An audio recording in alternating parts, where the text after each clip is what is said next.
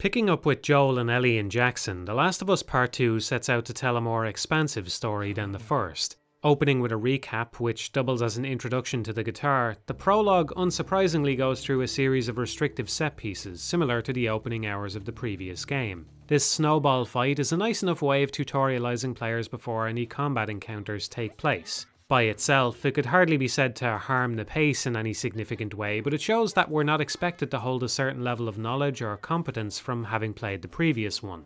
While this is a common assumption to make, it seems especially egregious in The Last of Us Part 2, when its story pulls so heavily from Part 1 that it would be unwise to use the sequel as a starting point. It's not that this little warm-up session itself is a problem, just that we'll once again be taking things slow in the beginning, rather than being thrown into more engaging situations, since Ellie and the player should already know how to handle themselves by this point. At the risk of spoiling my own review, I can't help but think that the opening hours represent one of my problems with the game in miniature. After a series of slow set pieces as Joel and Ellie, we then suffer a hard reset to Abby's perspective, which comes with another restrictive narrative sequence. Swapping back to Ellie then necessitates yet more downtime to rebuild tension from her perspective, and so on. All told, it's about an hour before anything resembling core gameplay, and while it's true that the original suffered from a similarly slow start, at least it settled into a comfortable rhythm after about 2 hours. The most comparable stretch of this installment would be Ellie's first 2 days in Seattle, and while I still think the challenge rises too slowly for a sequel, it does at least fall into that same comfortable groove of combat and scavenging interspersed with occasional set pieces. Placing the downtown map at the beginning was a wise decision, both because players will be able to rush through it more quickly on subsequent playthroughs, thereby ramping up a little faster, and because such a large map might seem tedious if it arrived somewhere in the middle. It gives Ellie and Dina's relationship time to breathe,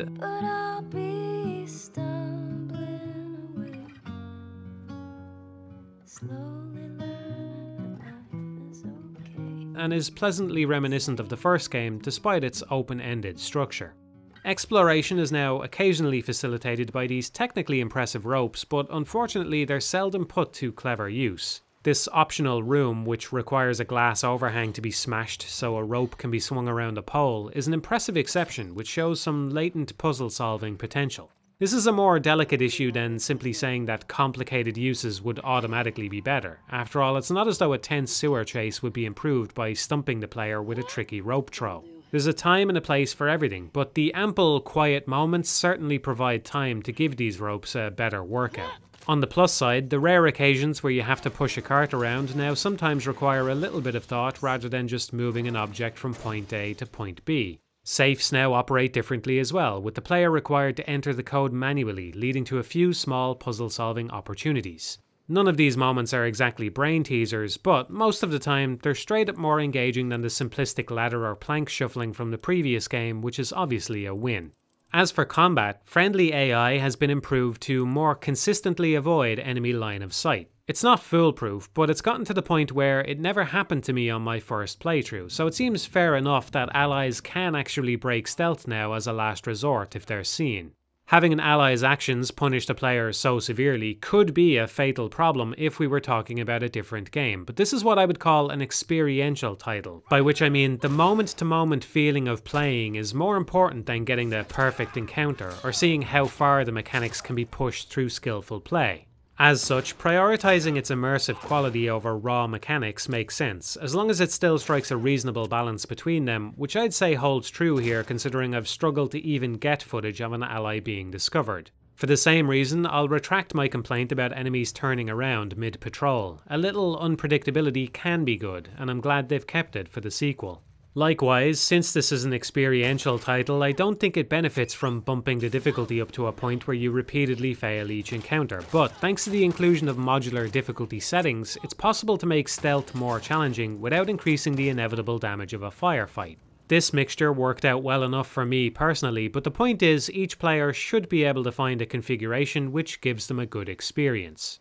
In terms of additions, the biggest one is grass, which acts as cover when crouched or prone. This increases the amount of coverage and pathways for a stealth approach while still feeling relatively grounded and rewarding to exploit. The pistol silencer shines here, but remains reasonably balanced thanks to its low durability.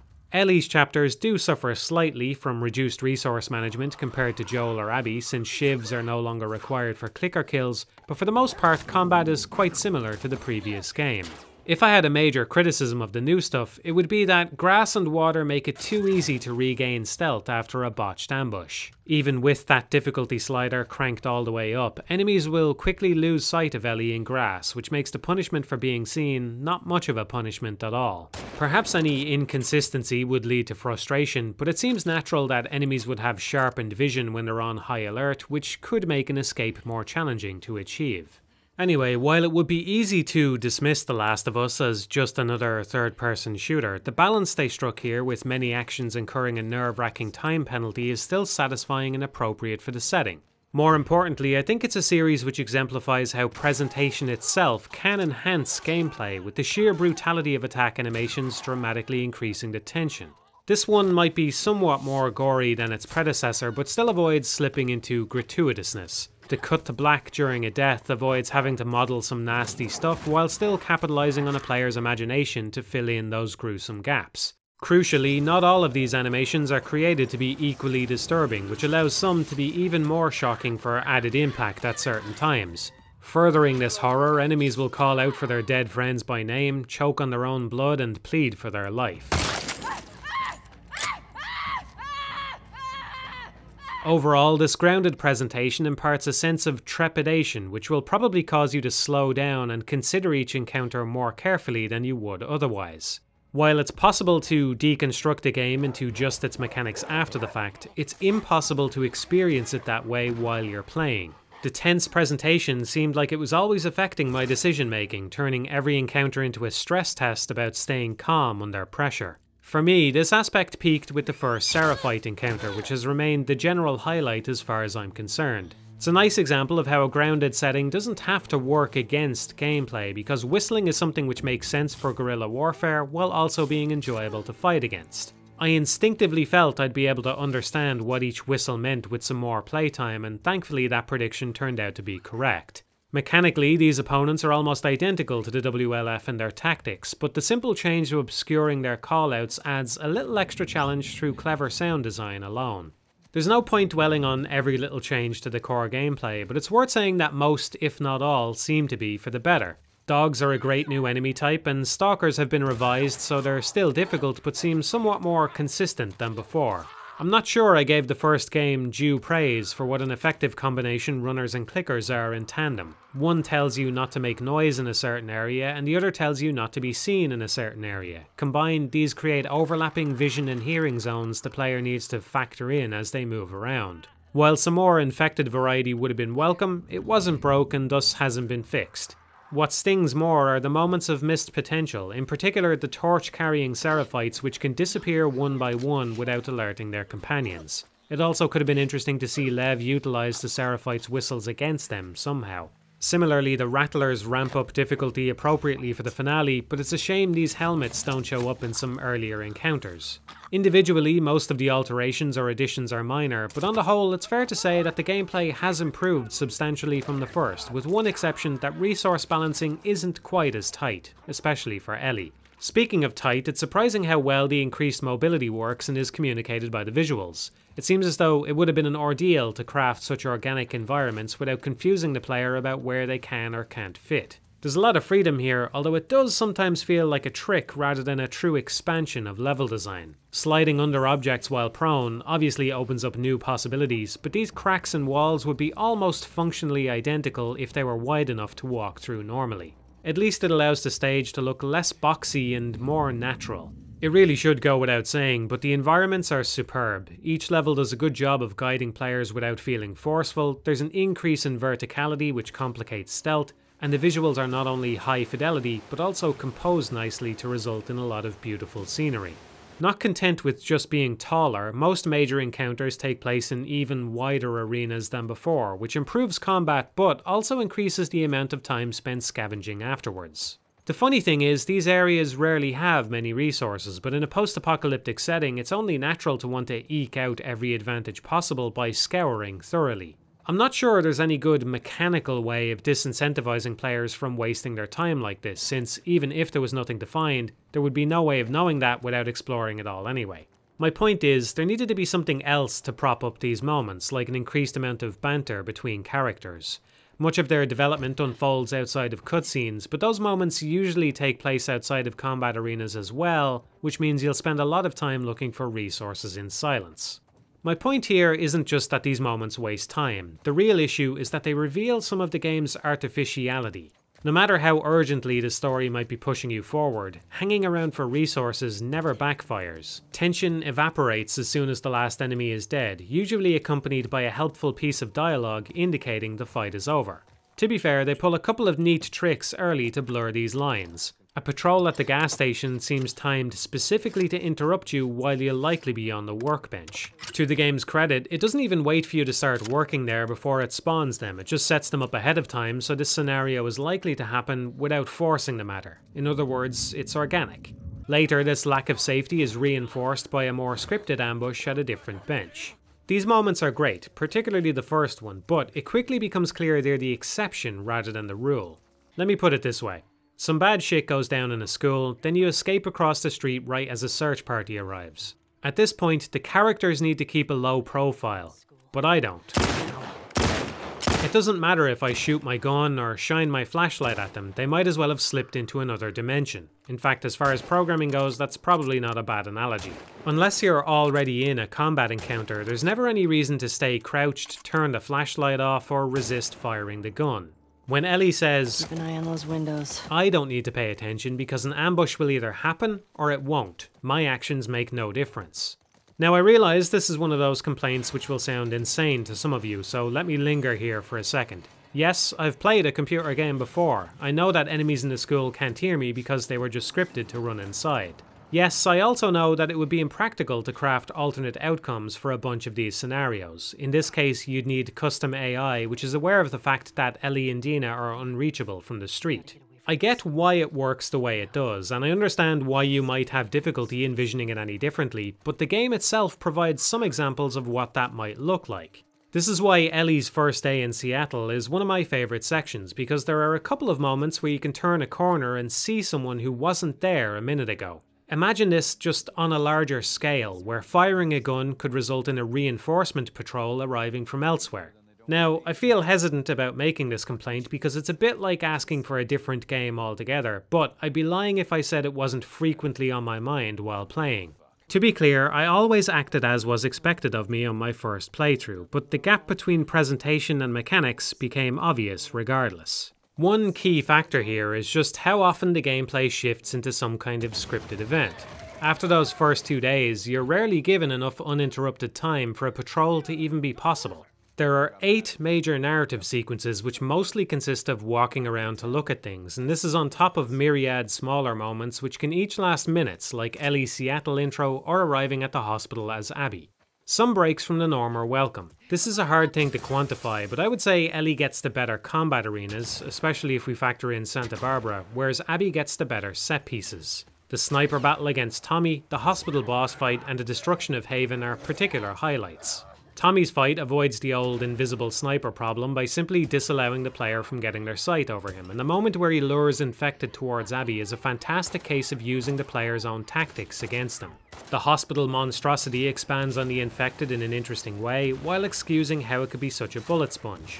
It's a little too easy to just burst this thing down, but it's revolting, unexpected, and works as a nice traditional boss fight. Haven's destruction is a horrific waste of life, and the choreography here conveys the senselessness of this violence extremely well.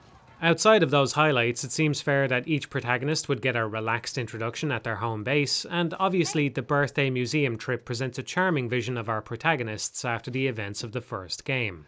As a cinematic title, such sequences should be expected, but even so, some feel like a complete waste of time. Of course, I'm mainly talking about moments like visiting the fob, where you're just expected to gawk at things, but I also feel the need to point out that this Seraphite ambush actually requires no inputs to survive.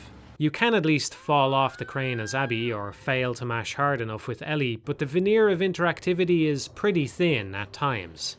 This is basically pseudoscience, but I have a theory which explains differing reactions to these kinds of moments. Maybe you've heard the analogy that extroverts expend energy when alone, whereas introverts expend energy in the company of other people. Something similar is true for games. I'm a mechanical extrovert. I recover energy when I have full access to my moveset and I'm placed in a scenario where I'm expected to make use of that. Conversely, I expend energy when freedom is taken away, because to me, this comes with a feeling of being constrained, along with a desire to break free from those confines.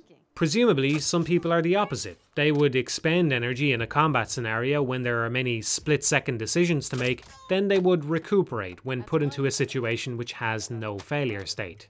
As you might imagine, it's probably not that straightforward in practice, with different players having different tolerance levels or degrees of preference, and it's not as though there can't be any difference in quality between quiet moments either. For what it's worth, I think exploring Joel's house after his death was the best of these sections, and not just because it's short. Going through Joel's possessions allows the player to participate in Ellie's grieving process in an effective and believable way. For the most part, mechanical introverts would have a much better time with this game because these narrative sequences would be a welcome reprieve and the combat would be even more tense. This is my attempt to understand, but not to excuse. As far as I'm concerned, Naughty Dog's games have become increasingly bloated, with The Last of Us Part 2 just quadrupling down on this style of pacing. Even disregarding the quality of each individual interruption, the sheer number of them robs the world of its ability to speak for itself. There's a type of emergent storytelling which can unfold when a player is left to their own devices, like getting caught out by a patrol or stumbling into an encounter where they didn't expect one. Rather than foster those kinds of moments, we're constantly swept into much more tightly scripted scenarios, which now also involve swapping protagonists and leaping through time. So let's do our own little flashback to the beginning and finally discuss the story itself. I'm willing to give the prologue a pass on Joel's death being a little out of character. It's important to note that Tommy says Joel's name first, at which point lying is no longer an option, and although it's convenient for Joel to be the very first person Abby runs into, stranger things have happened. Joel's relaxation around the other group is difficult to believe since Ellie lives in Jackson, which he obviously wants to protect at all costs. However, it is worth noting that he must have been in a great mood that morning given what happened the night before. If you imagine this as the reason he let his guard down, then it's more believable and all the more tragic. Anyway, I'm willing to overlook some clumsiness here considering his death is the impetus for the entire plot. Also, while it is hard to watch a likeable character get tortured and spit on, I applaud the decision not to have Joel go down in a pandering blaze of glory. Of course, there's other less dramatic ways he could reasonably have died, but it makes sense that Joel shouldn't be exempt from a bleak death just because he happened to be the protagonist of the first game. By the time the credits rolled, there was no question in my mind that the writers paid plenty of respect to this character.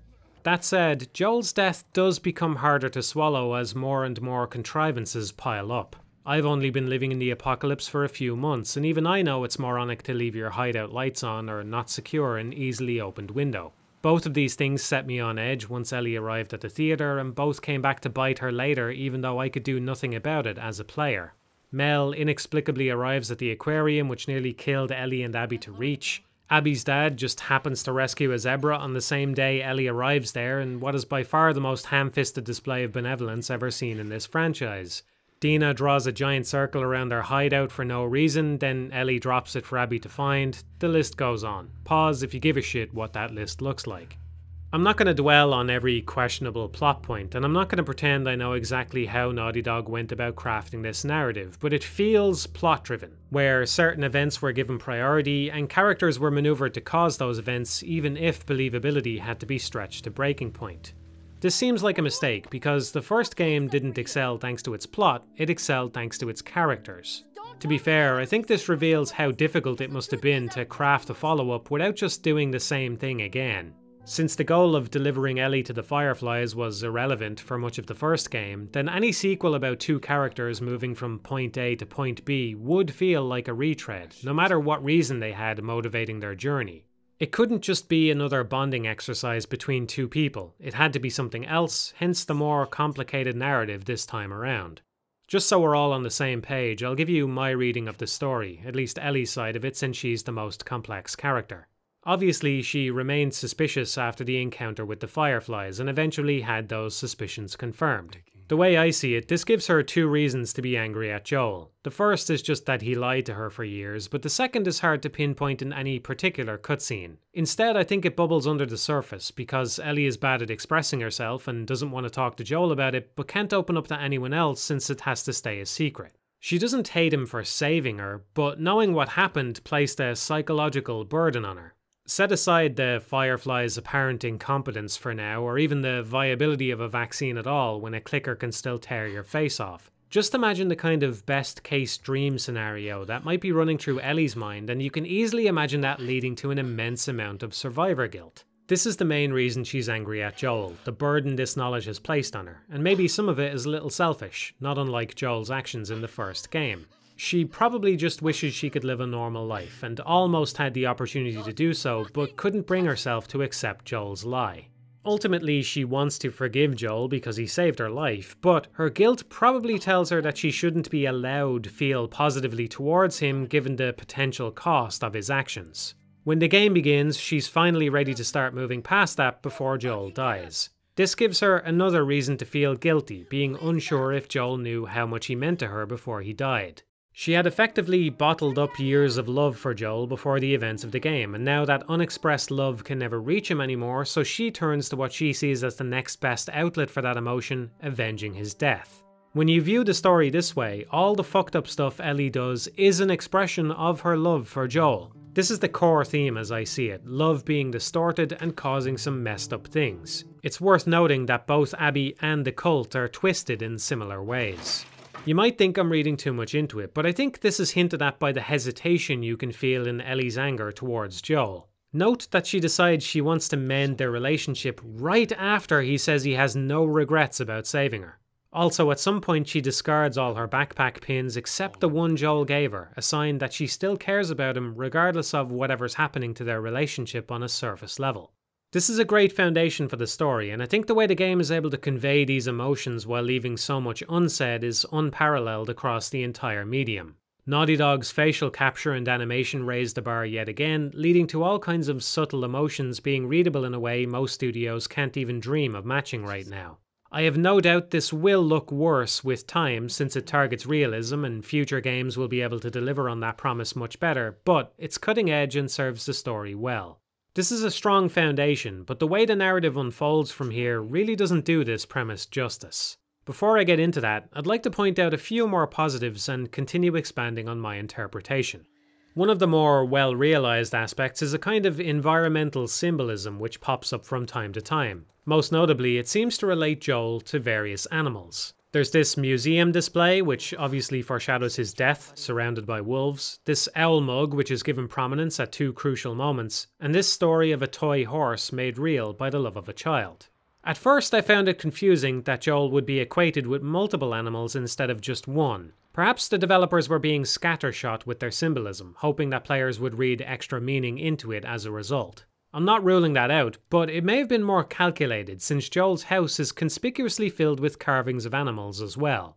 Now, this is all up to interpretation, but I think this conveys the idea of Joel as a force of nature, both in the effect he had on the world and in terms of morality. Most of us agree that animals can't be held to the same moral framework as humans, and perhaps this shows how Joel's animalistic decision to protect his young no matter the cost also can't be judged from the comfort of hindsight.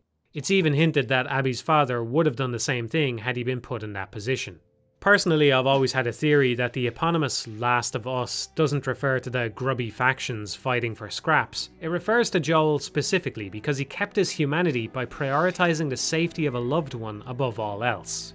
You might say there's no point in humanity's survival if we keep sinking to new lows rather than valuing the lives we're given.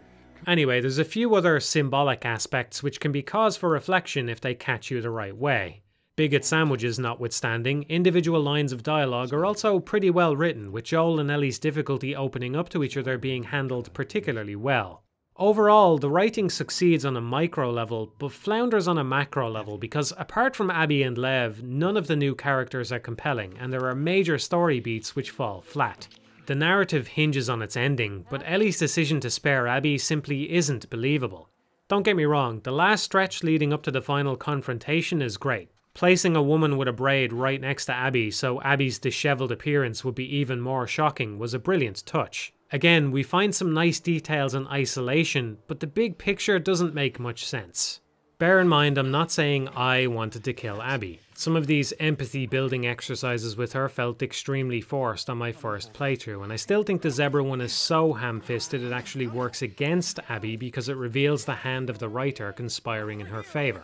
That said, I've grown to understand some of the others, like playing fetch with Alice. This also seemed contrived on my first playthrough, obviously contrasting her behaviour against Ellie, who has to kill that same dog to survive. However, on my second playthrough I was reminded that I had actually pet a dog as Ellie in the beginning. A moment which seemed so natural as Ellie, I had completely forgotten about it, had rubbed me the wrong way as Abby, which seems unfair on my behalf. Abby's crew range from completely unlikable dickhead to just plain boring, but the banter between her and Lev can be charming. What's going on between you and your friend Owen? Oh my god, Lev, now? Over time, it's hinted that Abby feels guilt-ridden about what she did to Joel, with Lev being used as a path to redemption. I never grew fond of Abby, but at least her and Lev are the highlights of her campaign. After playing her for 10 hours, it's hard not to feel some sympathy, and on an intellectual level it's understandable why she might want to kill Joel, even if his torture is much harder to justify. Regardless, as far as I'm concerned, all of Abby's development was rendered pointless as soon as the boss fight against Ellie started, and while I have no doubt discussion about the ending will continue for some time, if you ask me, this is the most contentious decision they made. While I can't help but respect a developer whenever they take a risk, I have to be honest and say it didn't work for me on any level whatsoever. The first time Ellie did this, I laughed. Not in a callous way, mind you, but because some kind of absurdity crashed down on me at this point. Just hours earlier, redecorating Abby's face was the goal, but now it was a failure state. Flipping the script made it abundantly clear how little agency I had as a player, so all of a sudden the game felt like two puppets I was barely in control of, acting out a film I had no impact on. I would have been perfectly content to just set the controller down at this point and let them tell the story they had to tell, because I lost any interest in pretending to pull the strings. If you're a fan of real-time strategy games, then you're probably no stranger to working against the side you were just rooting for.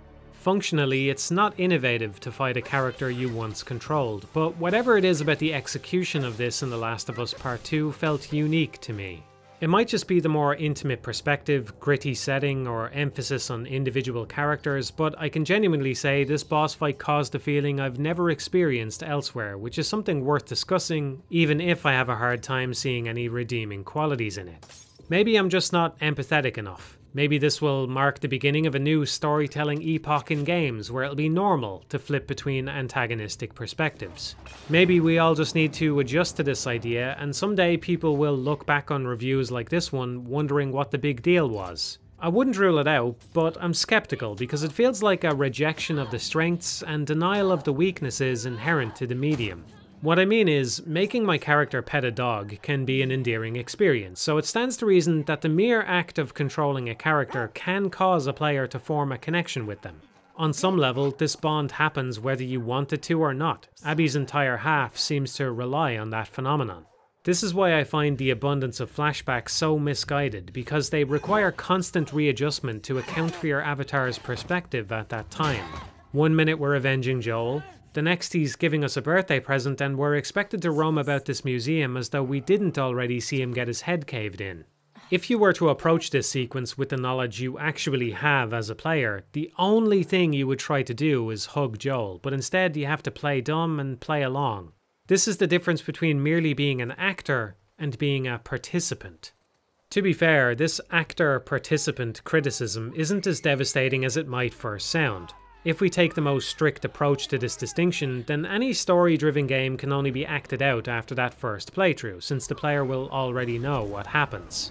Even so, I think there's something to be said for presenting a game chronologically, more so than with books or films. At least that way, you take a single mental leap at the start to ignore your foreknowledge, and then can settle into your role along the way. Cutting back and forth makes this almost impossible, which contributes to that feeling of acting out a script versus taking part like a genuine participant. In a sense, it's as though you're being controlled by the game rather than vice versa. Despite all of this, the main reason the ending didn't work for me is much more simple. Ellie hasn't seen Abby's side of the story. In order to understand Ellie's perspective, we need to forget all of the Abby chapters, so regardless of how you might feel about Abby by the end, to Ellie, she's still Joel's killer first and foremost. Letting Abby go at the last moment, especially after just getting 2 of her fingers bitten off, strikes me as dishonest. Not to mention, she had killed over 100 people just to get to this moment, which is one hell of a sunk cost. Granted, that number can go a lot lower if you're willing to stealth your way through as many encounters as possible, but that doesn't seem true to character either. What's strange is that every one of Ellie's kills against Abby's crew seems engineered to introduce an increased amount of moral ambiguity. This one is clearly self-defense. This one is arguably Ellie's darkest moment, but Nora is about to die from spore inhalation anyway, and Ellie offers her a mercy kill if she cooperates. These ones are also self-defense, with Ellie not even knowing that Mel is pregnant. It's as though they were written without any regard for the fact that Ellie would be killing 100 people on the way there. I don't want to bang on the ludonarrative dissonance drum too hard, but this is a disappointment coming on the heels of the first game, which only suffered from this problem in more superficial ways. Yes, it was bad that the AI partners would bumble around, but it's easier to forgive an issue when you know it's not integral to the experience. You could imagine a more polished version of the same game, which would avoid that problem. The most important thing is Joel's portrayal as a pragmatic killer is honoured all the way through. You're not expected to forget about the NPCs you murdered along the way, it's accepted as part of the mission to deliver Ellie unscathed. By the time you get to the ending, where things are more morally ambiguous, it's perfectly understandable why Joel would make his choice. By contrast, maybe this woman was pregnant. Maybe this guy was one day away from executing some master plan to free all the slaves. If this random NPC can turn out to have a backstory, then it stands to reason that all those people Ellie killed have stories of their own. I thought this was the point of giving them names and blood-curdling screams. By sparing Abby, it seems as though Ellie has retained her humanity and become the last of us too, but you'd have to ignore all those other kills to think so. At this point, what's one more? Seriously, it sounds juvenile, but if you have difficulty seeing the ludonarrative dissonance here, I think you're underestimating the amount of determination it would take to infiltrate enemy territory and indiscriminately murder everyone standing between you and revenge. I'm not even naive enough to think Ellie has forgiven Abby by the end. I reckon she probably still hates her guts, but regardless of whatever epiphanies she might have in the moment, I just don't think she'd stop after killing so many people and getting her fingers bitten off. This is like spending 2 years of your life and losing your family in a mad quest to pop the world's largest sheet of bubble wrap only to drop it on the ground right before doing the last one. The futility of it all might very well become clear as you make your way towards the end, but faced with such a long sought after goal, it would be almost impossible to back down. We don't have to do this. You know that, right? What's the other option? Go back to Tommy's. Just be done with this whole damn thing. After all we've been through. Everything that I've done. It can't be for nothing. Oh. Just take him. Your reaction to the juxtaposition of those two clips probably depends on how you feel about Part 2 as a sequel. If you think I just took a 9-iron to Naughty Dog by using their own writing against them, then you should second guess yourself. After all, they remembered Joel misses coffee and likes to play guitar on his porch, so it seems unlikely they'd just forget Ellie said something so heavy at such a critical moment. It's far more likely that Part 2 is intended to contrast against Part 1, but inverting a character's behaviour isn't necessarily clever or deep either. The charitable reading is that Ellie has become more like her father figure by gaining a willingness to turn back at the last moment, but this ignores the fact that Joel was never invested in getting Ellie to the Fireflies anyway. Ellie is the motivated party in both games, and as such her change of heart in the second becomes even harder to believe. Regardless of whether Ellie's decision makes sense, I think the anticlimax robs the story of what could have been a better ending. If Ellie had killed Abby, she still would have lost everything, and we'd be left with the question of whether it was worthwhile. Abby would complete her role as a tragic character, garnering some more sympathy after the fact, and there could be a debate about whether Ellie went too far, mirroring the ending of the first.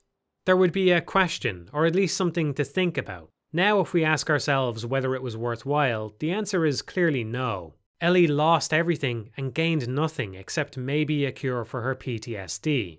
In spite of all the nihilistic shit that goes down along the way, there's a nice message here about how helping people leads to happiness in a way that revenge doesn't.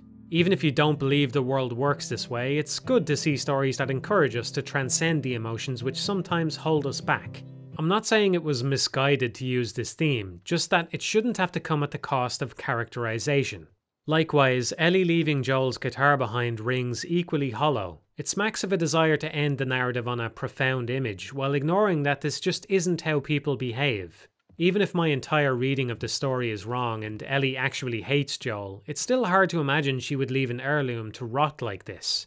There's a million alternate endings you could propose, so I don't expect my suggestions to change any minds. All I know is, whatever intellectual way I might try to rationalize the ending, nothing will change the fact that it didn't feel right in the moment.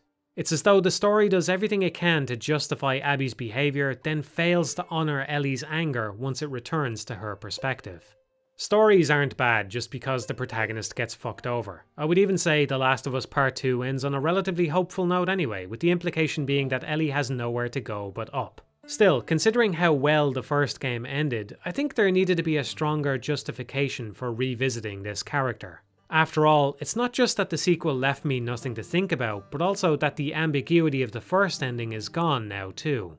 Unlike last time, I'm not apprehensive about how they might continue with Ellie, but I'm not invested either.